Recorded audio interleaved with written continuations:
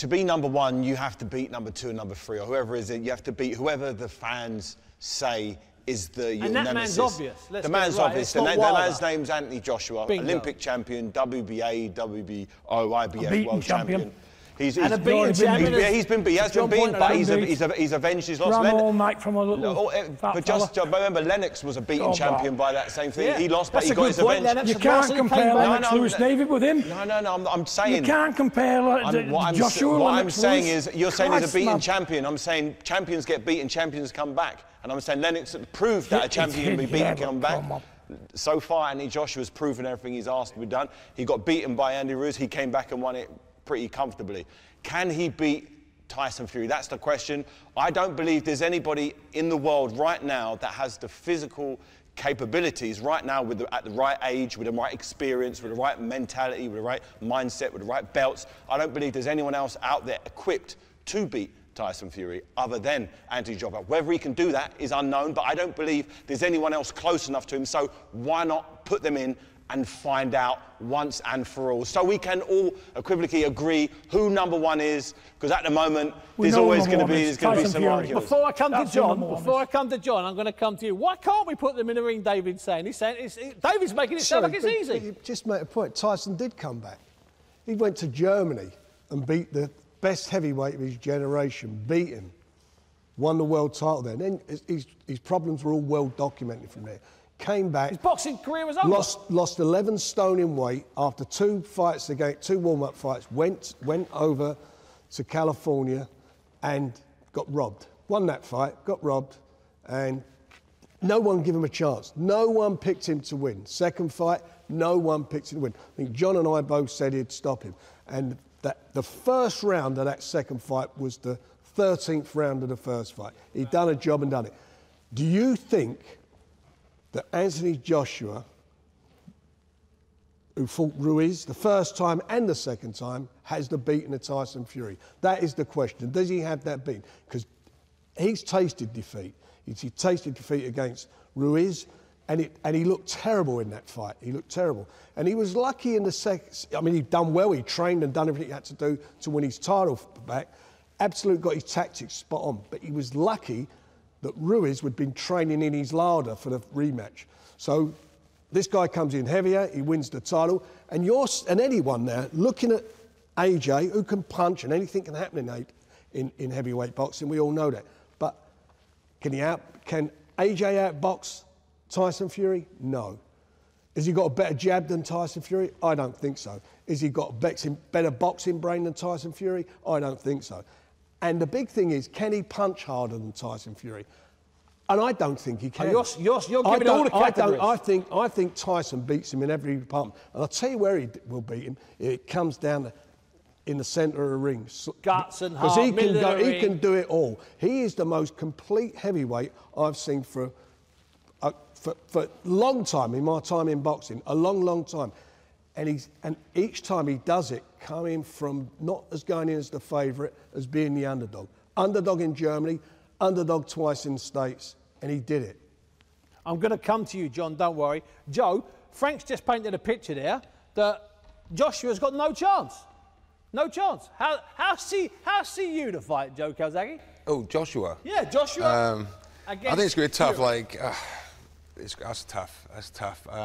He'd have to do something different or improve, because as far as I'm concerned, you know, looking at the last few fights, I think Tyson Fury has shown and gone up to another level by showing something, like the punching power, the speed, the movement. For such a big guy, it's freakish how he can move so quick, and he has an aura of confidence about him. And you know, Joshua, you know, he got caught against Ruiz. He got hurt. He got beat. I wasn't too impressed on the rematch. He done what he had to do and to box. But I just feel, you know, being able to adapt in the fight, that's what matters. You can have plan A, but if you haven't got plan B and plan C, there's a problem. And to be the best, and it just things that Anthony Joshua has that one plan. And if our plan is gone, whether he's got another plan. You know, it's very important in the fight. When you can box, you can go forward, you can go back, you can hold, and you just do the things you have to do in the fight. That I've done it in the past, and if you stuck to one style, then you're in trouble. But like you said, two big heavyweights, two great fighters. I think it's a fight everybody needs to see. It's good for boxing, and to have two British heavyweight world champions at the same time, #1 and #2. is a fight I'd love to see. And of course, the debate is who's one and who's two. There's no debate in your corner. I appreciate that, John. Will we see it next year? And more than that, John, do we have to see it? It's a fight we have to have, surely. Well, if we don't get it, it'd be a crying shame in the whole of the boxing fraternity, wouldn't it? You know, the only way that fight won't take place, Frank wants it, I want it, my son wants it even more than me. If Joshua don't want it, and I don't think Joshua does want it, because it obviously... You think he does want it or doesn't want it? No, he doesn't want it. It's going to be purely about a money thing, and the people around him will want it more than him. His team will want it, his promotion will want it, but inside here does he want it? When Frank said in the middle of that ring, that's where your balls have to grow bigger than they've ever been before. And we know he's not a Lennox Lewis. We can't compare Anthony Joshua to that great champion. Two different men. But Joshua, he's a good heavyweight. He's a worthy champion of this era. He's as good as what's about in this era, but my son's on a different level to any other heavyweight in this day and age, because I'm watching him train every day.